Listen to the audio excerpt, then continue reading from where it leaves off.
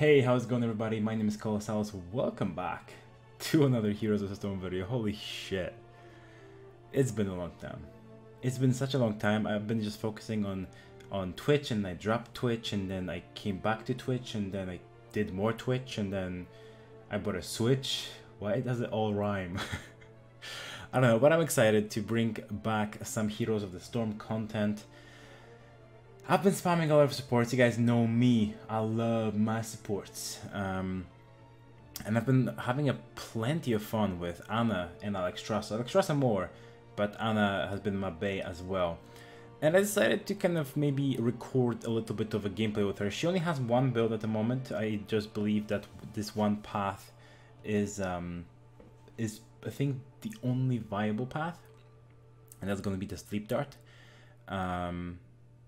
And I'm not gonna talk why, because it's this video would be like 50 minutes long, but I just want to get a good gameplay, show you guys how she is played, and just have fun and hopefully entertain you guys. So let's get into it and share some of my support secrets. Anna checking in. Alright, boys and girls, we find ourselves on the tomb of the Spider Queen against a triple tank composition. We have Myrddin, Zarya, Leoric, and Alexstrasza with Hanzo, which is, I think, a very, very scary team. And I think like this comp could be like HGC worthy. I think Triple Warrior is very underrated in my opinion. And then we also have on the friendly side, we have Zul. On this map, it's actually pre-PogChamp. We have Johanna, Raynor, Sylvanas, and Anna. So level 1 we went for Piercing Darts, which is a quest at when we hit people with our E, which I'll explain in a second. Its range is increased, and it will now hit 2 heroes, so potentially even faster stacking. And then at 20 stacks, it is going to improve my Q. And my Q basically is my bread and butter of my healing. It is my healing dart. It's a long range skill shot, very similar to a snipe from Nova, but rather than doing damage, it actually heals your friendlies. So you can see I can do it over walls. Our team is just going ham. I can throw my W, which is my grenade. Grenade is very, very cool because to friendlies, what it does, it heals them and it gives them additional healing. I'll be able to heal them additionally, plus like if they have their own self heal. I'm gonna hit her with a sleep, and now apply my trait. Deal a lot of damage. So yeah, it's going to increase the amount of healing. So Myrddin's here. I'm gonna sleep him. I'm gonna heal our Zul, and it's gonna be all good. I want to get one more aura to max out my stacks, but looks like I'm not gonna get it. So I'm just gonna focus on healing my teammates.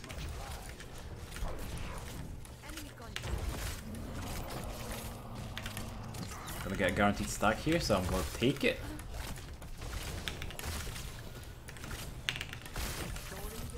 That's gonna be a kill. Maybe we can get this as well. We're doing good, we're doing good. Alright, so again, a Q heals, skill shot, blah blah blah. W, a long range skill shot. Again, if it hits a friendly, it will heal them and give them additional healing. Potential additional healing. I'm gonna hit her with that, get another stack here. But if it hits enemies, it will deal a little bit of damage to them. But what's important is that their healing, the healing that is done to them, will be reduced by 100%. Which, yes, you heard it here first. Well, not maybe here first, but you heard it here, right? Oh, you're fine. They're gonna have their healing reduced, so I can do some funky stuff with this Leoric, for example, if he tries to. Oh, sidestep king. You guys don't even know about it. We're gonna go for overdose level 2 at level 4. NRE is basically a sleep dart. It's a very small, long but thin skill shot. You can see it's much thinner than my Q. And what it does, if I hit an enemy, I will put them to sleep for 3 seconds. I can just do this. Which basically acts as a mini stun. I'm gonna go with W, reduce his healing, and he's dead. I actually got one more auto on him, which secured us a kill. So yeah, it will put them to sleep, and then if they take any damage, they will wake up. But what's important is that that CC of putting somebody just to sleep. That's what's really important about that. And also, you can just take somebody out of the fight. It's like a mini cocoon. I like to think of it. There's that. And then I also have. You might be asking, what are these little like drops next to somebody's health when they auto attack them? That is called Shrike, and that is my. That's my trait. Basically, when I auto attack somebody, I apply a stack to them. A stack. I don't think I deal damage on auto attack, but I apply a stack of my trait, which basically what it does is going to deal some damage over time to them, and I can stack it up to 5. And the more stacks they have, the more damage they will take over that time. So I'm gonna try to sleep the extra. She's gonna dodge it. That's fine. As long as I keep trying, honestly, right now I'm just trying to stack it to the best of my ability. I just missed that globe. My life means nothing right now if I miss a globe. Rainer might be in a little bit of trouble. I can come up here and try to help him, but looks like he will be just okay. So at level 4 we did go for our E, which is basically when we hit somebody with our E, we're gonna apply 3 of those doses of my Shrike, which basically is going to give us healing. Ah! I didn't talk about that. So our trait used to just deal damage, but now Anna was very good in double support compositions, basically, right? Because obviously she didn't have any self-sustain, which is a problem when you're trying to survive. Wait, she's going to pop a dragon, but oh, get wrecked. Wait, why did you do that? Alright, let me get my stacks on him. There we go, my stacks are done. I'm gonna try to get some on the Zarya. I think it's fine. Nap time! But, and they said they do want her to be more meaningful, and they do want her to be a solo support material. And what they decided to do is for the damage that you deal, for some of the damage that you deal, you also be healed. So you basically have self-sustain. So basically what I'm gonna do here is I'm gonna sleep him. I'm gonna increase the healing that I can do to my friendly Johanna here, who's in a little bit of a heated situation. I missed my Q. She is playing with fire, and I don't like it. Ooh. Missed that. We had 10 stacks, so we will have the increased range. I missed from point blank range, boys. Gonna grab some mana here. You can see Anna is a little bit on the intensive side when it comes to mana, especially when I'm spamming like heals. Like if I didn't have to spam my heals, I would have been very much okay. Oof. I'm waiting for them to group up so I can get some value. Oh, nice! Got that globe this time.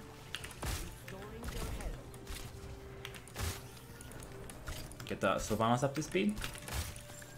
You can see that the heal is pretty big, you know. Gonna get her full health. Now I'm gonna go up top and help my team here. The enemy team is still down on experience. I'm gonna try to sleep somebody. I actually do unfortunately miss, so I don't get that. Don't get that bonus. I do have 3 seconds. Oh shit! That was scary. Monk ass, I can't hit anything. Alright, let's go team, let's do this team. Now it's our turn. We're gonna get level 10. And I'm gonna get stunned. So let's take him now. I should have pressed my W on him. That was bad. Are we good nano boost? I don't think we have too many nano boost targets. No, I'm gonna go Ivars here. And basically this allows me to stand still and have global range on with my abilities. Wow, I'm actually getting these. And it's very much like auto attacks in very much like Anna's auto attacks in Overwatch. Which basically, if I hit a friendly, it's gonna heal them. If I hit an enemy, it's gonna damage them. It's basically like sniping people. Oh, rip. Oh, correct. Oh, she got dragon. Wait, what? Just walk away. Walk away. Like, walk away, please. Just no reason to stay. Whoop! Why do you keep waking him up? We're fine though. We have a very good disengage here. I'm gonna just back here for mana. I don't want to use my tap. Even though this map, I feel like tap is just very, very overrated. It just gets destroyed extremely quickly by all the mobility creep that we have in the game now. I haven't recorded a video in a while, and you have missed so many different releases of heroes and stuff, so I'm excited to get back. But what I want to do from now on is not really just look at new heroes and oh, he doesn't have Entomb. I'm like all scared of Entomb and stuff. Oh, nice. I'm afraid to walk up. But yeah, basically what I want to do is oh no.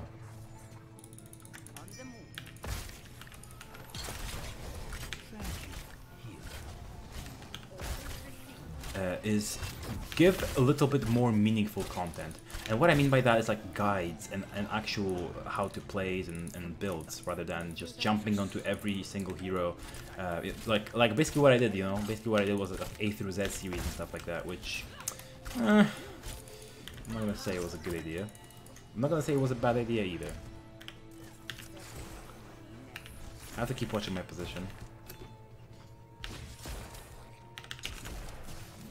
Thank you for knocking me out of it. I don't care really. Sleep.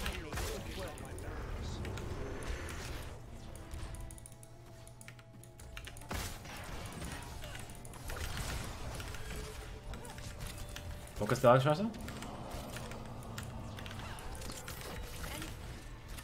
There we go. Easy money. And now we just... Brother? You might want to dodge that. Just saying. Oh, I missed that. Oh! I'm trying to heal him, but it's not enough.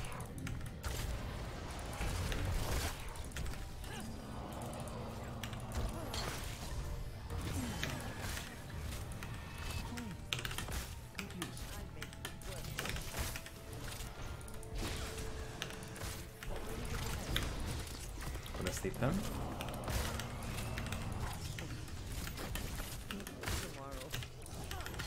Gonna reduce his healing here, so he gets no healing for 3 seconds, and we got a kill. Very, very nice, team. So you can see, it's kind of like baiting game, you know, where I'm baiting people into diving because we are so low. I keep my friendlies alive, and then you know it's a matter of just outplaying by using the grenade and what you have to your advantage, you know.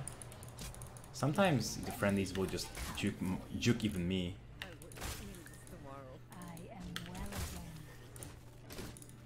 I'm looking at the health totals. So basically, when you have Eye of Horus, you want to be looking up here, on this like quick access basically, to see who's low, and then you can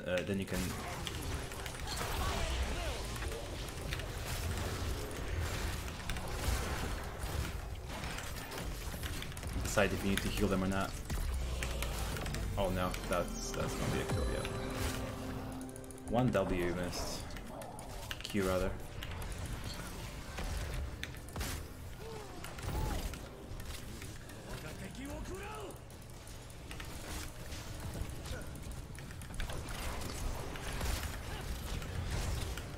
Run, Rainer!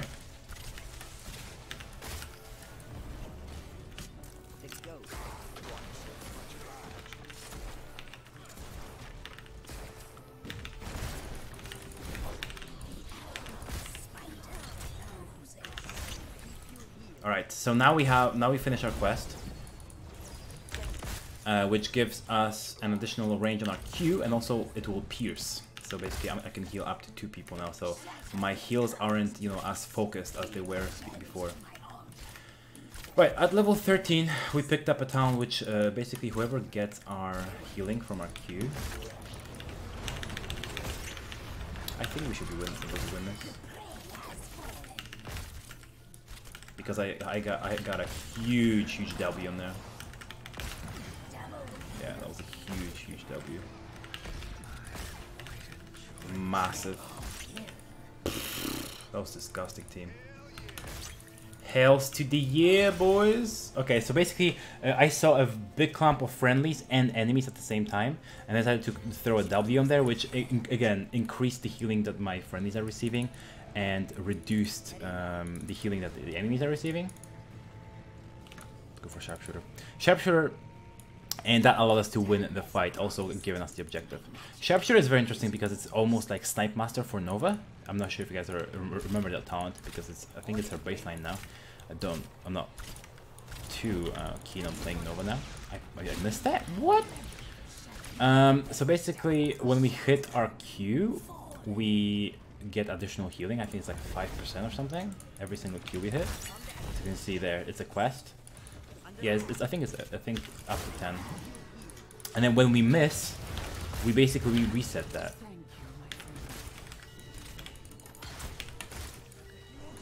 You can see we're still hitting it, Oh, you might be dead, dude. Okay, you're fine. 500 damage. Oh, I actually hit him. Holy shit. I thought I'm gonna miss him there. So you can see 600 a heal, and also, you know, with the increased range and everything, like, that just becomes really impressive. Okay, now I missed. I did that on purpose, of course. And our team's feeding. And you can see that is just a reset back to... Oh, nice pick. Oh no, I missed that. That's huge. I want to pick those up.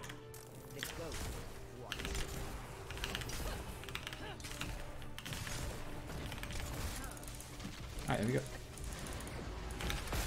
Don't let your dreams be dreams. Yeah, dude, we got that keep, boy. I'm not sure how we're still getting all these like keeps and stuff. Like, pretty not so. Oh no, I'm greedy with trying to get stacks. My quest. Let's try to sleep him here, brother. You are overextended, my dude. I mean.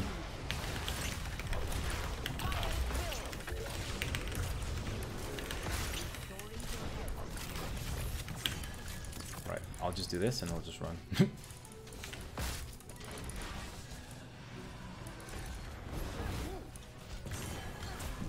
Well, it was nice knowing you, cruel world. I actually still have a chance of making it alive. Oh no. He just had this W. Oh, he missed.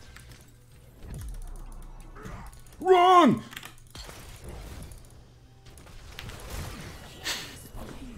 I ran for so long. I was trying. No, run! Damage from the meme strike is insane. Meme strike's too much. Yeah, we just again. I should have just left them both to die. I should have left that Rainer as well. That was my bad for dying there. Again, you can say, "Oh my God, the teammates, they stayed too long. That's why I died." No, that's why they died. You should have just backed, let them die. You ping 2-3 times and then you just back. Fortunately, the enemy team is not doing boss.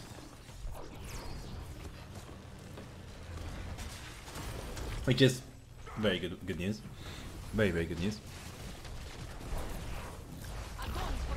I'm going for the letting dong place. Spawn in 8, so I won't be able to help my team. Bitch, you are dead, brother. I have no clue what you're doing, dude. I do have this snipe thing.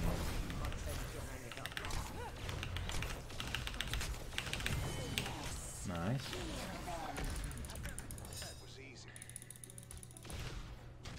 Am I mounted? I'm not mounted. Why am I not mounted? What the fuck is going on? I have no clue what was going on right there. Wait, she popped dragon? Come on, guys. Let's get to work. I sidestepped that. That's horse shit, dude. No! No! Dude, you saw me sidestepping this way and it still somehow hit me. I outplayed that. You guys didn't see that. Okay, upon stacking 5 doses. So usually I go for nano boost. That's why I don't have this problem. You don't kill him, unfortunately, he just jumps over. Monka, he has 5 health. Well, rip. Basic attacks increase. So I usually go probably for dynamic shooting here. But how good is this gonna be? Upon stacking 5 doses, heroes are put to sleep for 2 seconds. So it's a little bit of a smaller version of the sleep dart. They're probably bossing. And I hate this talent because I feel like the explosion is really small. Really small. So the team fight has to be really condensed, which it isn't. They're not bossing? What is this game? Okay, we're gonna go for dynamic shooting. Basically every single auto, we will be increasing our auto attack speed by 10%. For 4 seconds. Basically, we can just keep that stacking, and we're gonna get insane attack speed, which is gonna allow us to, you know, apply our stacks. Like, look at this. How isn't this monk ass? Okay, enemy is being a schlong. And our team's feeding. Good job, Rainer. I don't know. I've had a really bad session. Not really bad, but not the greatest session of Hero League today on stream. By the way, if you guys didn't know, I do stream on a regular basis now, again. So you can go and check that out. Easy money. Okay, we should get rid of that completely. So you reach max, you want to switch target, because obviously your autos don't do damage, they just apply damage. What? What was that shield, brother? I mean, I appreciate the effort. Oh my god, look at that heal.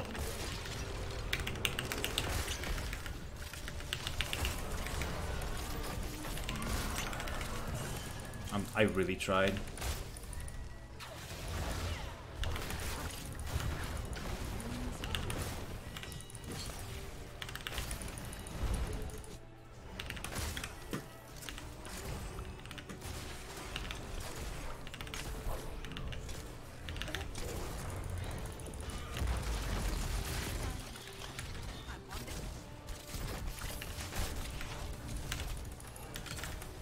Come on, guys. Nice heal.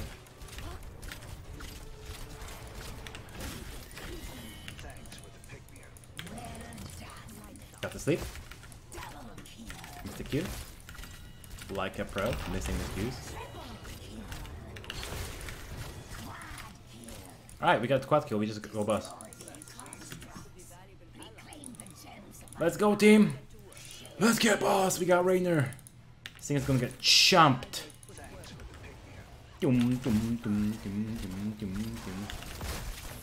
So you can see, like, number one thing what you will do with Ana is basically just positioning. Like, you need to be positioned, oh shit, super well. Like in fights you need to be like super far back, and you need to be basically your Q has such high range just so it can basically reach people and you can be safe. Of course, you will get dove, right? Is that the word? Or doven, or divin, or divin, or I don't know. My English is poor sometimes. People will dive you, therefore, and that's what you have your E for, dude. That one coin turn in. And then you can basically put into sleep. What I have to improve as Ana right now is being more reactive with my E. Basically, I need to follow up more on the enemy, on my friendly stuff. I need to and I also need to be more reactive using this a little bit more defensively. My team is walking in, so I can just sneakily do this. Let's ramp up our auto attack speed here. Alright, we have all keeps.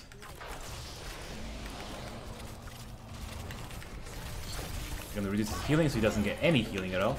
Gonna keep healing our friendly neighborhood Sylvanas, and just like that, we win the game. We had a few slip-ups, but I was able to kind of show up Ana. Even though you want to go Nano Boost most of the game, I just went I have Horus because why not let it fly? And sometimes I'll just switch it up.